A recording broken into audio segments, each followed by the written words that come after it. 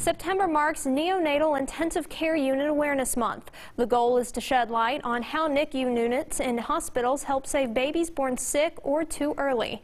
That's why today Ozark Mayor Bob Bunting joined the governor and Sweet Pea Project in making September 30th NICU Awareness Day.